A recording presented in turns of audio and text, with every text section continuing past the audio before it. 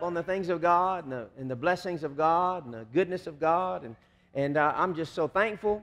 Hallelujah. I'm excited about this morning because the Holy Spirit has been directing us in a series, and we are just right on schedule today. You mean, what do you mean by schedule? It's a Holy Ghost schedule. I couldn't plan it any better. If you, we're going to talk about barriers and breakthroughs again this morning, and this is part 6 this morning. And if you'd have told me where we were going to be, I'm not one of those preachers that goes online and buys those canned 6 series messages, and then you can announce them for the next 6 weeks. No, I pray, and I get the word of the Lord that He has for us as a church. And so we just kind of, and the Holy Spirit will just weave us in and out. And 6 weeks ago, I didn't know we would be here talking about what we're going to talk about today. And it just so happens the Holy Ghost knows. How many know when I say Holy Ghost, Holy Spirit, He knows where we're going to be as a church. And this just happens to be Connect Group Rally Day. And so we're going to actually talk about the body of Christ this morning, and specifically our commitment. Woohoo! To not only the body of Christ, but really to Jesus. And so if you've missed the previous messages, you can get those. You can go back online and watch those. But go ahead and look in your Bible to 2 Samuel chapter 5. 2 Samuel chapter 5. This is our main text, because I've been hammering this, because you need to know, number one, the will of God for your life is that you have breakthroughs. Not just a breakthrough, but breakthroughs. Anybody like breakthroughs? Come on, somebody shout, breakthrough. Breakthrough. Anybody expecting? Anybody been having any breakthroughs? I've been hearing about some breakthroughs. Wonderful things are taking place. And if you haven't had your breakthrough yet, well, just keep holding on. Just keep staying in faith.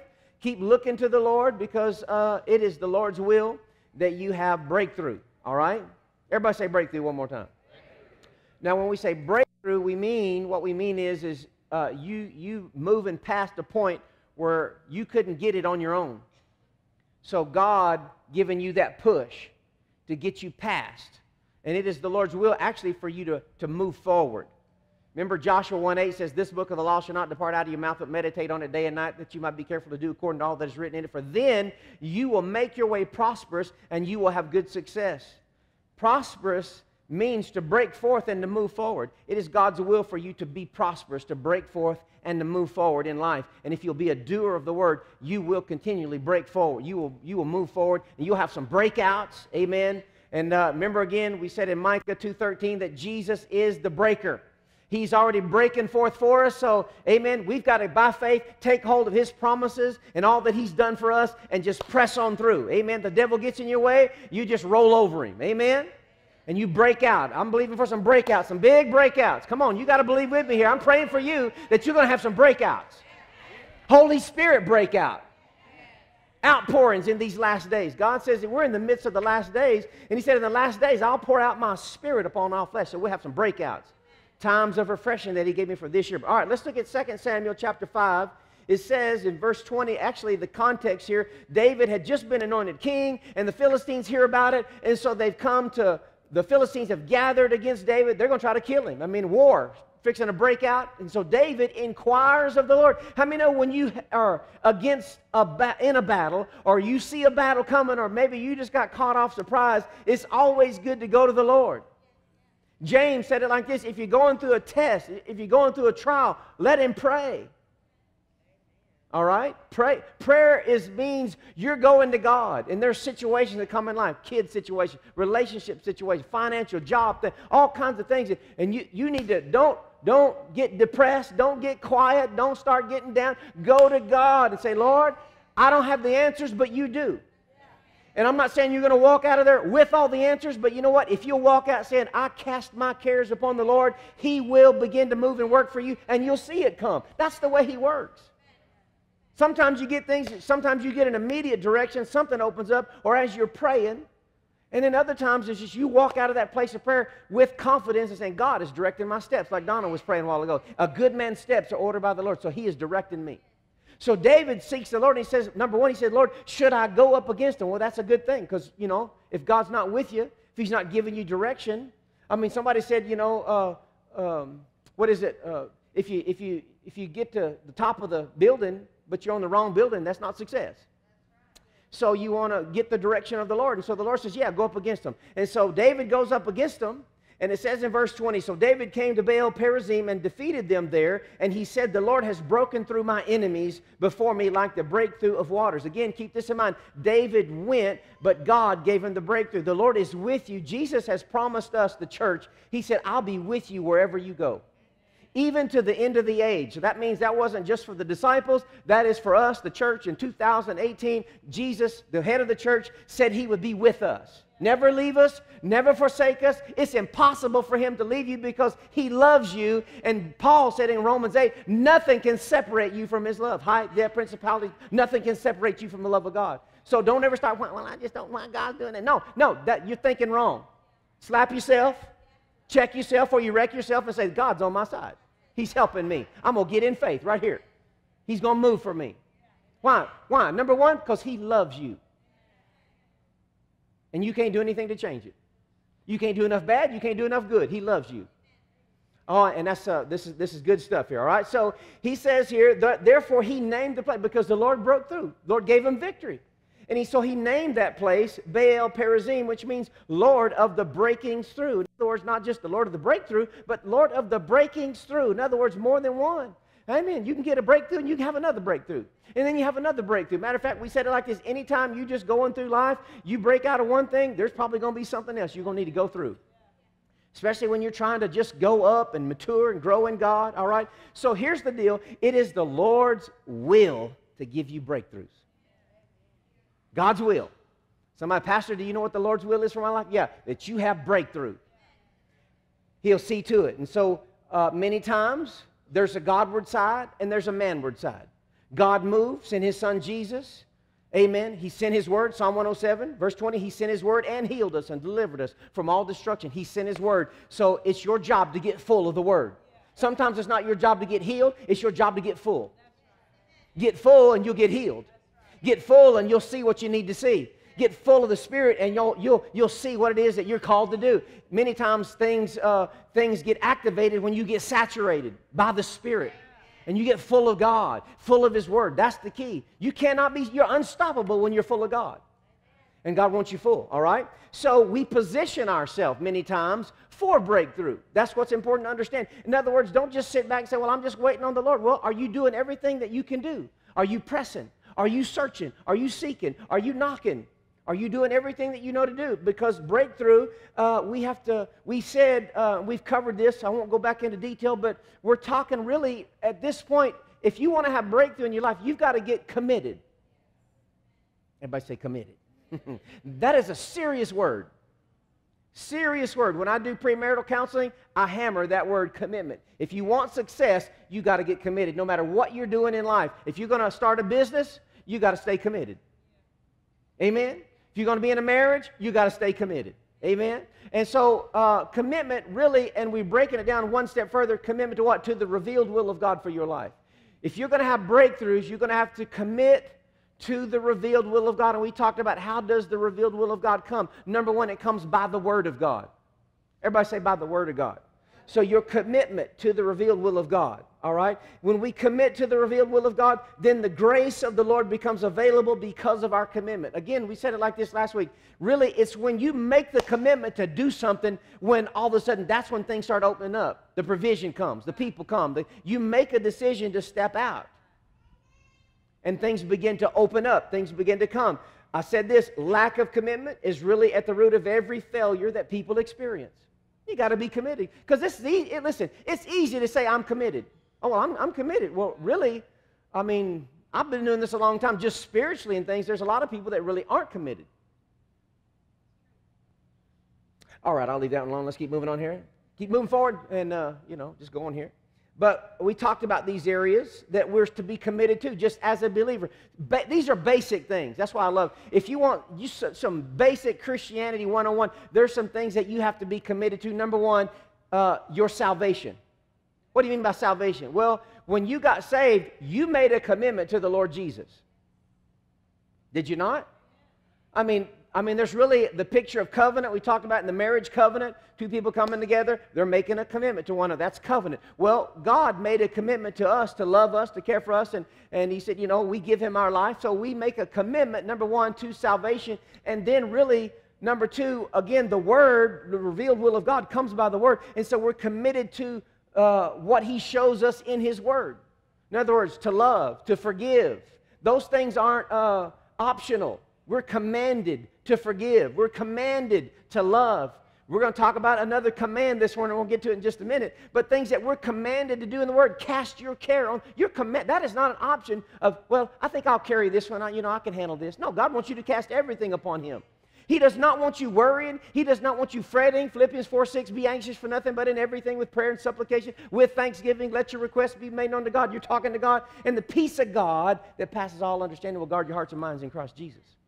So we're to grow, we're to develop. There's things that the Word is going to reveal to us. And then we said there's the second way that revelation comes, the revealed will of God comes to our life, is by the Holy Spirit. The Holy Spirit is going to show you. You don't get details in Matthew, Mark, Luke, and John specifically about your life. You know, you do this job, this is what I've called you to do. So you got to pray some of those things out. You walk some of these things out by faith, and you pursue, and you're talking to God about what is the purpose for my life. In other words, God is the designer. He gives you the designer life. Amen. And He custom makes things for you. He's custom designed a life for you. That's Ephesians 2:10. We are His workmanship created in Christ Jesus for good works. Amplified says that He's already created paths. He's prearranged things made ready ahead of time for us to walk in, live in the good life. If you'll follow God, He's got a good life for you. Why? Because He's good. But then we get off doing our own things and then we want to blame God for it. No, it wasn't His fault. We got to get back on the path. The path of the righteous is like the light of dawn, shining brighter and brighter. So, you know, there's righteousness is involved. You've been made righteous, so you walk righteous. Amen? And so we talked about that. So, you know, things in the Word, and specifically last week we talked about Jesus. Let me put it like this, and let me catch up real fast because I can't go back over all of it. But when we're talking about commitment, we're talking about the confession that you make. For salvation, you made a confession to God to call Him Lord and Savior. Well, you don't stop. You continue to confess Him as Lord. You confess, I'm a child of God. Somebody said, are you a Christian? You go, yeah. That's a confession, a bold confession. Confession goes with the fight of faith. 1 Timothy 6:12 says, fight the good fight of faith. And you make a good confession. So confession is involved, and confession literally means commitment. So you're making a commitment to God, and there's things in the Word that when we hold fast to it, we're making a commitment to it. And the commitment is what brings the breakthrough. We're talking about, really, you could call this qualifiers for breakthrough. Jesus, we said in Hebrews 3:1, He is the apostle and high priest of our confession. Everybody say confession. And so then we talked about 4:26 says we're to hold fast the confession of our faith. All right, hold fast to it. So that means you got to hold fast to your commitments. One of those includes Jesus as our high priest. You're committed to bringing your tithe. We talked about that last week. Your tithe. Jesus, Hebrews 7:8 says Jesus, your high priest, receives the tithe. Anyway, won't go back into that. But let's talk about another area. I'm going to get to this because I'm so pumped about this. Glory to God. So this other area we're going to just touch on today, and I might even teach a series on this. Just kind of break it a whole different direction from here, man, because it's wonderful. And we're going to talk about your commitment to what? The body of Christ.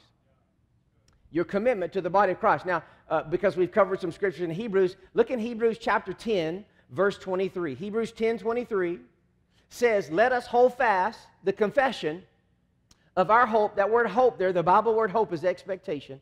Let us hold fast the confession. Everybody say confession. Now that word confession again is the same Greek word homologeo. So homologeo means you're saying the same thing. And when you say the same thing, it's like building blocks.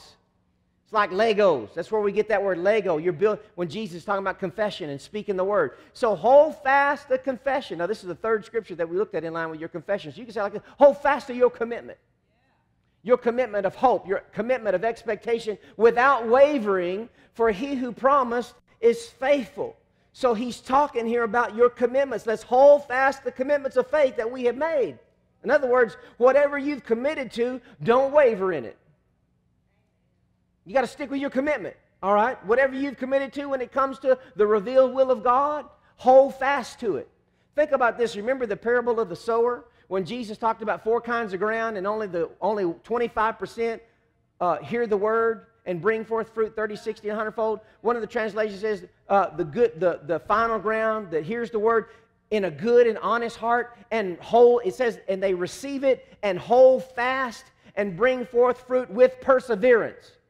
That means perseverance is involved in commitment. If you're committed, you're going to have to persevere. And we're not talking about everybody wants it easy. That's why nobody likes commitment. Everybody wants a back door out. Nobody wants to feel like they're locked into something or commit to, oh, I'm going to commit to this or I'm going to commit to that, because then you got to show up. So nobody wants to feel like they're locked into anything.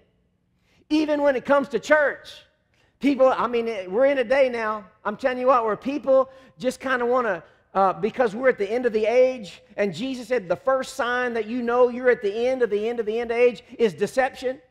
And so you got all kinds of goofiness going on and people thinking what they, and you know, just kind of doing what they want. Well, this is what I believe. Well, no, if what you believe doesn't line up with what the Word says, then what you believe in is wrong, it's false, it's deception. And the enemy's trying out to deceive people.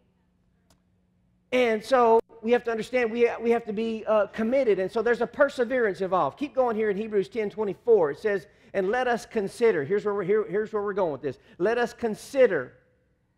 Everybody say consider. That means you got to think on something. Let us consider. This is Hebrews 10:24. Let us consider how to stimulate one another to love and to good deeds. Not forsaking, notice verse 25, not forsaking our own assembling together, as is the habit of some, but encouraging one another, and all the more as you see the day drawing near.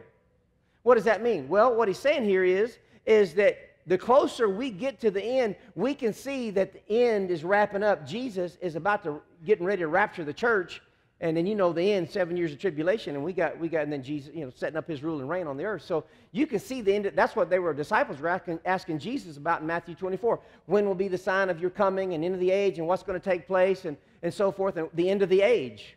So this age is coming to an end. How many of you know that? This age is fastly coming to a close. And in the end, there are signs that tell us. All right? And so the Bible says if you're alert, if you're aware, and you're number one, you need to be in church. But he said you can just know by all the signs that are going on, everything that's going on in the earth, and the deception and all. It's the signs. I mean, we could preach on end times now. But he said you can know that the end of the age is near. And he said, and you can see that coming. And the more you see that coming, the more you need to be in church. That's what he's talking about. So this subject, notice, consider how to stimulate one another to love and good deeds, not forsaking the assembling of ourselves. This subject has to rank as one of the highest next to what we've been talking about already, doing the word, bringing your tithe, all these things that we're committed to, but really commitment to the body of Christ, specifically the local body, the local church that God has called you to be involved in.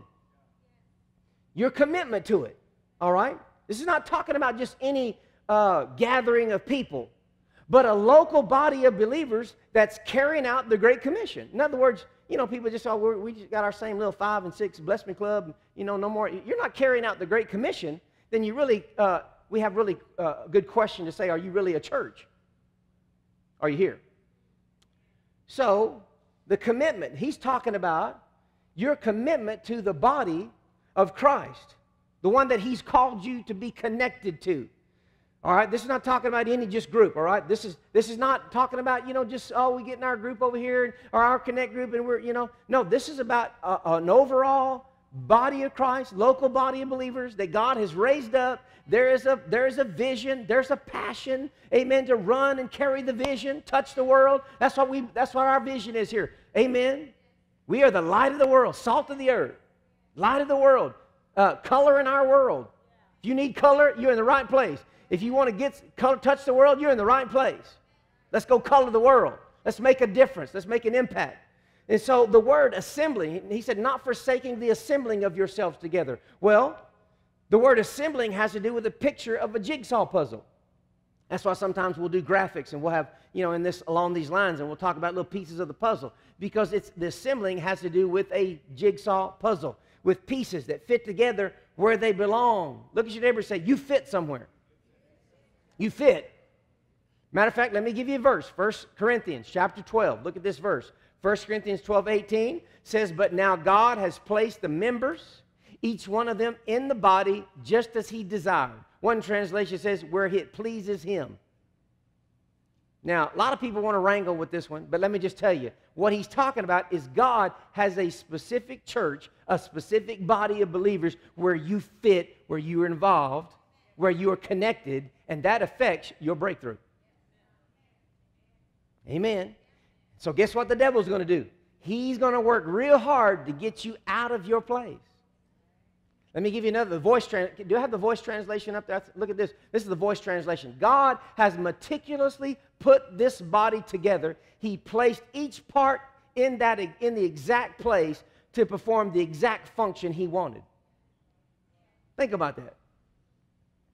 To perform the exact function that he wanted, because number one, he created you. He knows how you're designed, and he knows where you fit. He knows what you like. He knows whether you're supposed to be in children's ministry, youth ministry, helps whatever part, what you're called to do. He has designed you to fit. And you got a place to fit. And when you fit, it's a good thing. I mean, it's good to fit. And a lot of people are trying to figure out where they fit. And they're looking at it, and there's nothing wrong with searching, but you need to land. Amen. You need to fit. So he has a place for every member. And so you got to understand how important this is. There's not a lot of things that are listed in the New Testament that please God. I'm talking about things that the New Testament says this pleases God. Now, Ephesians chapter 5 verse 10 says that we should try to learn what pleases the Lord. So there are things that please the Lord. Jesus said, I always do what pleases the Father. He never leaves me because I always do what pleases the Father. So we should desire to find out what is pleasing to the Lord. And there are things in the New Testament, very few things in the New Testament. One of them is without faith, it's impossible to please God. Now, another thing in the Bible that tells us that pleases God is your prosperity. God takes great delight, pleasure in the prosperity of it. God wants you to prosper. He takes delight, just like as a parent, you see your kids doing good, doing well, flourishing. You're like, oh man, that's my boy. You take pleasure in that. Well, here, one of the other few places is that God takes pleasure when you are in the place that he made you to be. He's pleased because you're in the right place. And that's because he knows that's going to benefit you. That's going to help you. All right? So it's impossible to please God without faith. It's impossible God wants you to prosper. And then again, it pleases him when you're in the place that he's ordained you to be. That's how serious it is. I'm talking about ordained you. Ordained means if you don't ever get there, you're missing out.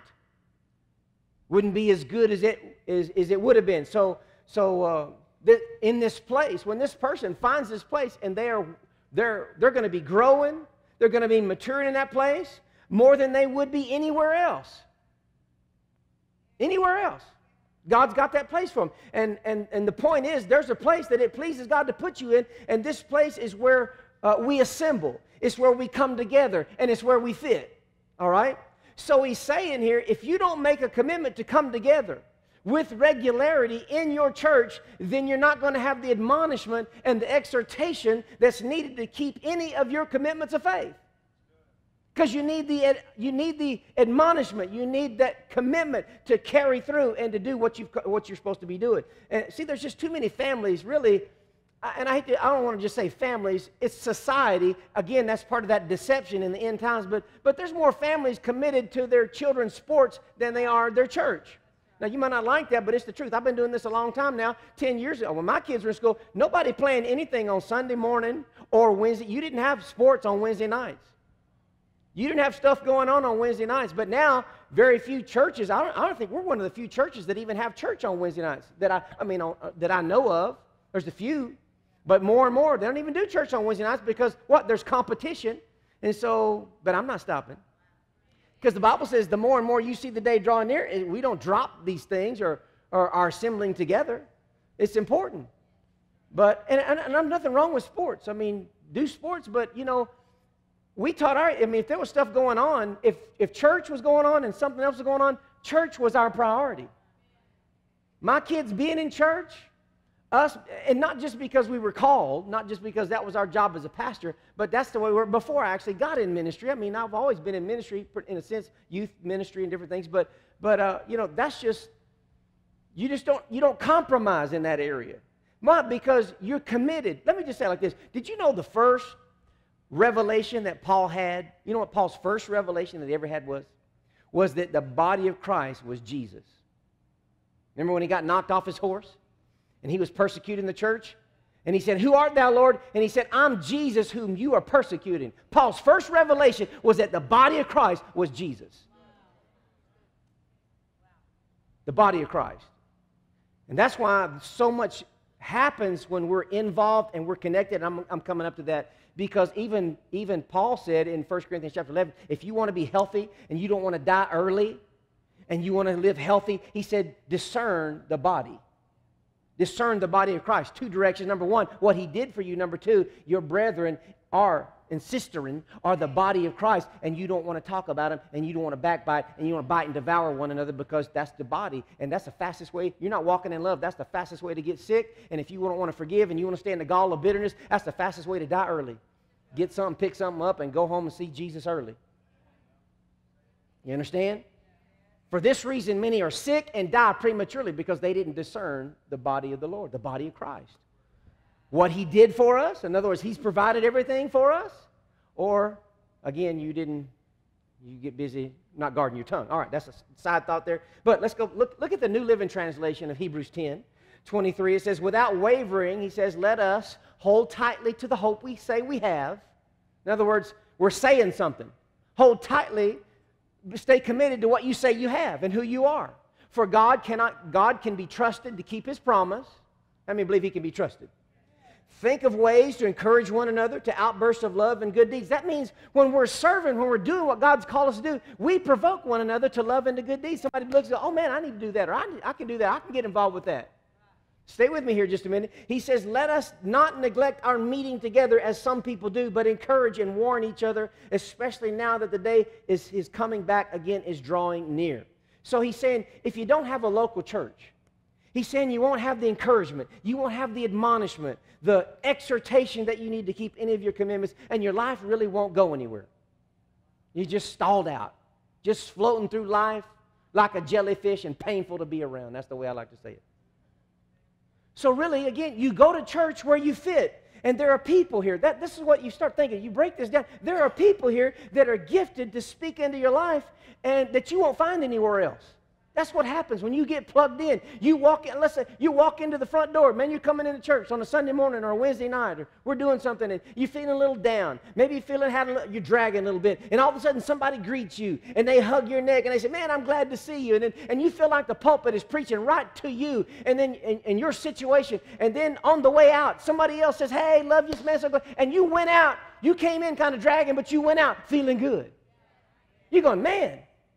And if you understand how the power of the blood of Jesus operates, the blood circulates, and so while you're coming in, you might have been dragging, but you kind of got a blood transfusion while you were in church on Sunday morning, Wednesday, because the blood cleanses, and you're hearing the word, and it washes, and you go out going, whoa, I feel better than when I came in. I got encouraged. I got built up. All right? And bam, you're back on your feet. What happened? The grace is released to you because you were in your place.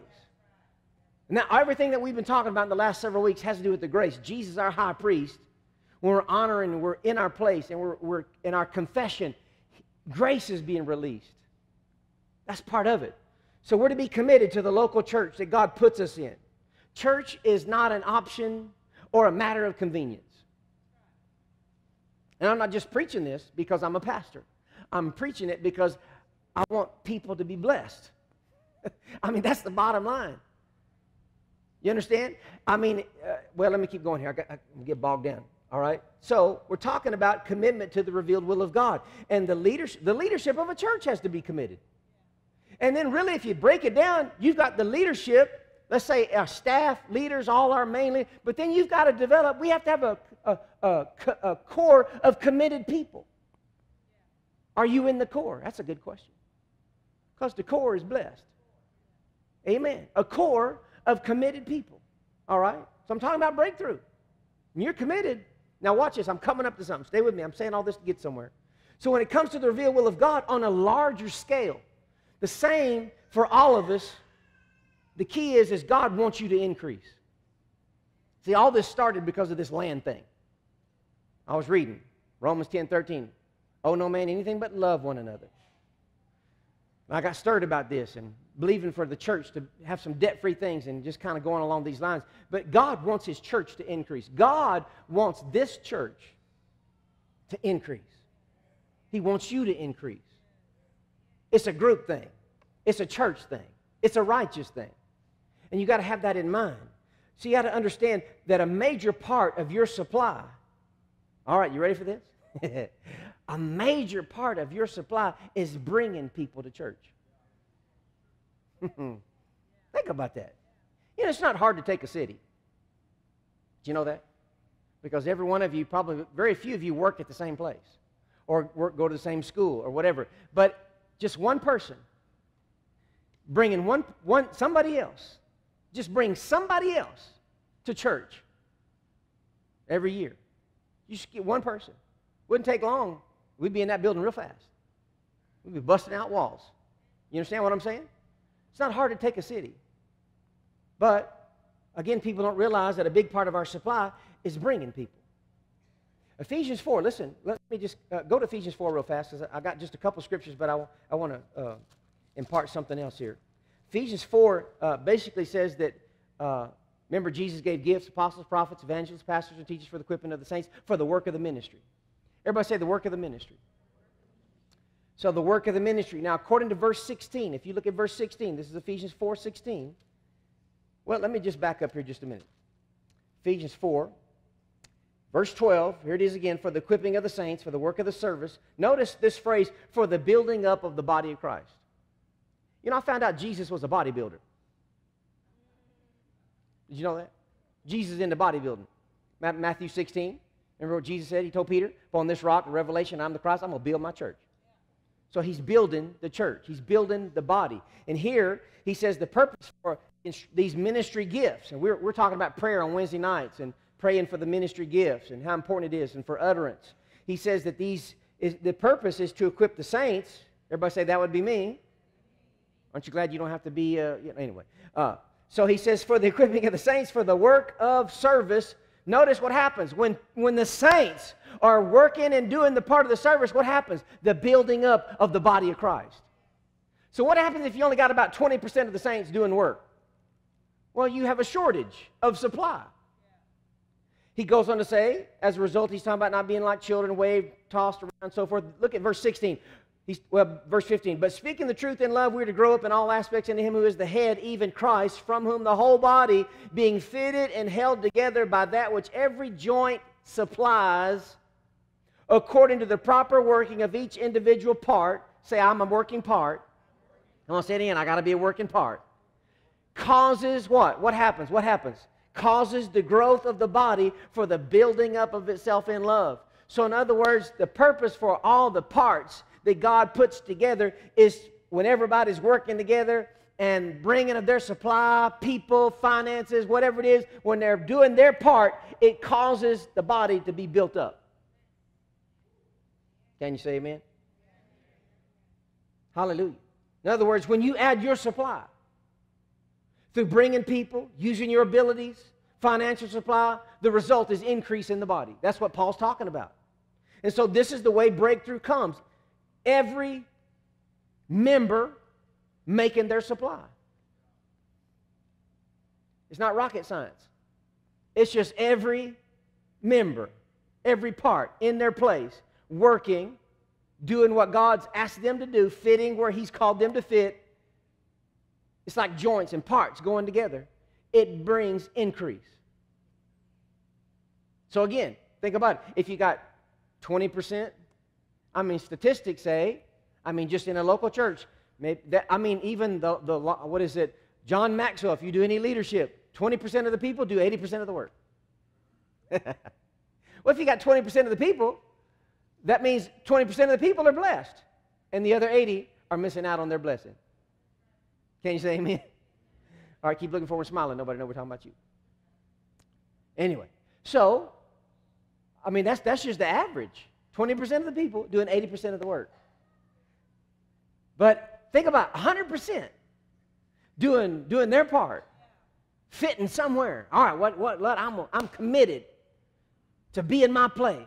I'm committed to add of my supply. And in my church where I'm at, what's going to happen? You are going to be affected. It's going to bring breakthrough in your life. Let me say it like this. As long as you are a contributing member of the body, supernaturally and spiritually, you're entitled to partake of the increase that comes to the body on an individual basis.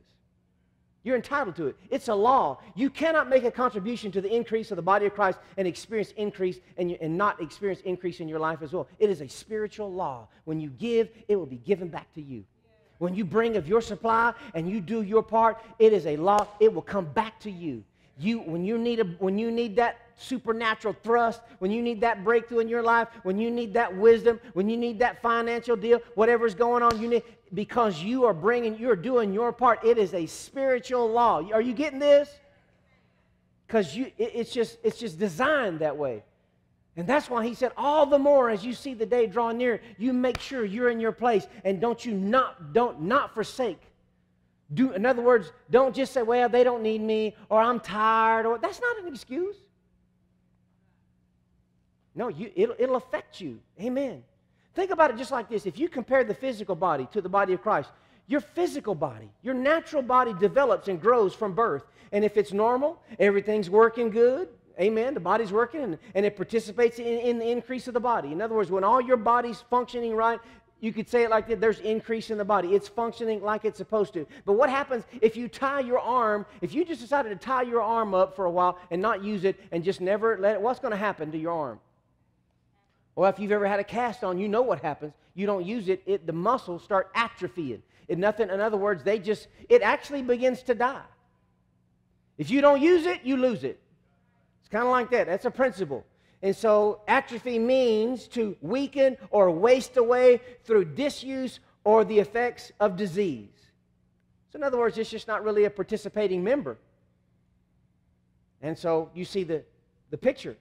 So it's no longer participating in the increase of the body. And so spiritually, when you contribute of your supply and fulfilling your commitment, the results are that the church will increase and you yourself will increase. That's the way God designed it.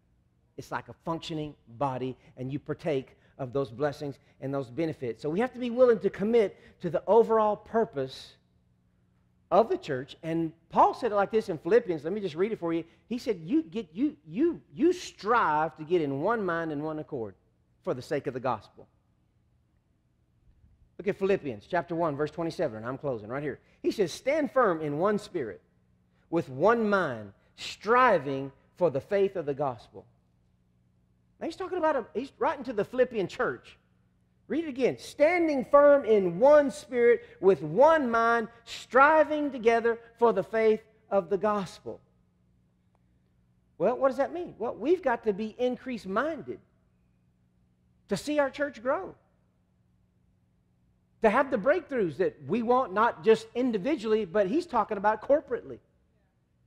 Individual breakthroughs, corporate breakthroughs. I mean, it affects us all as a whole. But in other words, that's going to take commitment.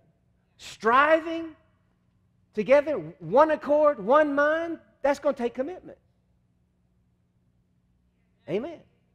In other words, when he's talking about fitting and committing, it means, if there's a need in the children's ministry, if there's a need in the meal ministry, if there's a need somewhere. In other words, he says, you see the need. Sometimes God's already designed people to fit in those needs. That's what I love. I mean, when I was looking up this morning, I was thinking about Kennedy over here playing the guitar, and I was thinking about Connor over here playing the bass. These guys grew up in our church. Kaysen, I'm sorry. They're both Steve. So I called him Kaysen this morning. Anyway, but they grew up in the church. God's designed people to, all of a sudden, they start fitting in somewhere. They were learning in children's ministry, and then they're coming up, and now she's over here on the guitar. He's over here on the bass. And then you got Annette. They've just asked her. Gail texted me and said Annette got asked to lead during Rhema and during the, up on, and she used to stand up just scared to death up here on the stage. Just be like frozen and singing. Sometimes I think her arm was broke because she'd be like this. But now at Rhema, she's got a gift. And the gift, the church is a place for gifts to begin to flourish and to be used. And you're not perfect. when you're doing it, you're just trying to grow and trying to use my gift. And all of a sudden, then it gets you, and all of a sudden, man, boom, boom, and now you're flourishing. Because God designs it that way. And the band, that's one example, but even callings and whether it's youth ministry, children's ministry, Jesus said, that's why, listen to what he said. He said, if you just give a cup of cold water to one of these little ones, you will not lose your reward. He goes on the point, when you did it to the least of these, you did it to me. He's talking about his body. So it's so important that we're recognizing, I'm out of time, that are we committed to our local body? It comes down to church is very vital. Church is everything. It's not an option. It's a command. We're talking about especially in these last days. Are you listening? So we qualify for breakthrough as we commit to the revealed will of God. That's really what we're talking about. And commitment releases, makes available the power of God. It really looses the grace of God to do the things that you could not otherwise do on your own. So in other words, people that really, they can be saved, but they're not really connected, not really hooked up in a church somewhere, they're not going to have what they could have. I'm not saying they won't have, because God's just good. He sends rain on the just and on the unjust. But I want to experience everything that God has. Amen? I want my gifts and abilities to flourish and let God do everything that he wants to do through us. And so he's going to say, that's going to take place because of your commitment. Now, unless the Lord I'm going to get back on this a little bit later, but one more thing we're going to do, and probably next Sunday, I'm going to talk about the enemy of commitment. All right, so stay tuned. Look at your neighbor and say, stay tuned. Did you learn something this morning? Woo, because notice he said, hold fast your confession of what? Well, actually, a lot of people say, but that particular verse in Hebrews 10:23 says hope. Hold fast your confession of expectation. It's real similar. Hold fast your expectation without wavering. So, but we're going to talk about the enemy. I'll tell you the biggest enemy of commitment is your expectation. Because if you're really committed to something, you'll put effort in it. If you're not expecting any results, then you're not going to really do much. It's kind of like prayer. If you really don't expect results, then you probably don't pray. All right, leave that alone. Let's pray. Father, we thank you for the word this morning. We love you. We thank you for your goodness. We thank you that you're opening up the windows of heaven over our life. We're expecting breakthroughs. Come on, everybody say breakthroughs. Father, we thank you. Hallelujah, for the Holy Spirit. We thank you for the anointing. We thank you for all that you're doing in our hearts and in our lives. Lord, we just thank you. We thank you. We thank you. This morning, I just really feel it in my heart, really not so much an invitation to salvation, because I know many of you saved, you might have an opportunity for recommitment. But really this morning, I sense in my spirit, the Lord is saying, are you committed to your local body, this local body right here? If you're not committed, it's time to make that decision. It's a decision. A decision is that commitment. I said it like this, look at me, right, and I'll come back to prayer in just a minute. Remember I said it like this last week, and that comes back to mind. Commitment is different from consecration.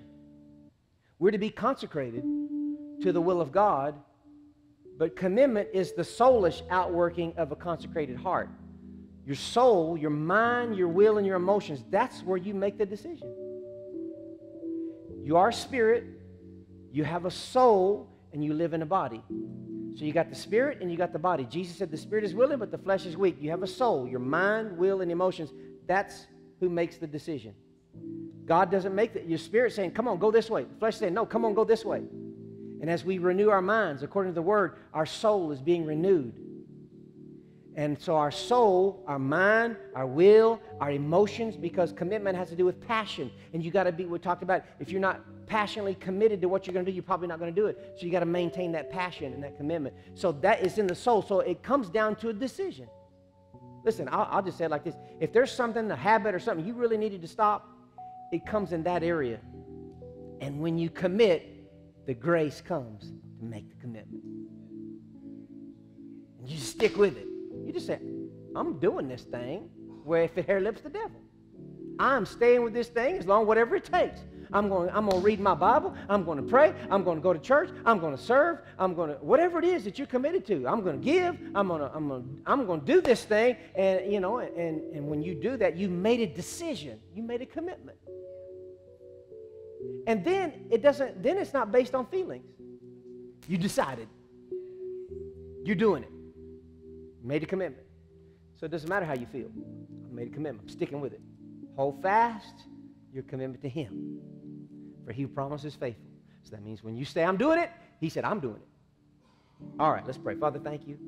So back to that commitment. This morning, Lord, I believe there's some people in here, they've kind of just really didn't know. And Lord, because things that we don't know, it's called unbelief. Unbelief comes because we don't know.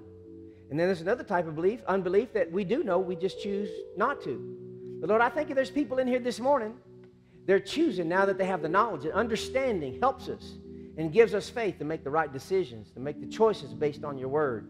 So I thank you this morning for adjustments that will be made in hearts this morning right now.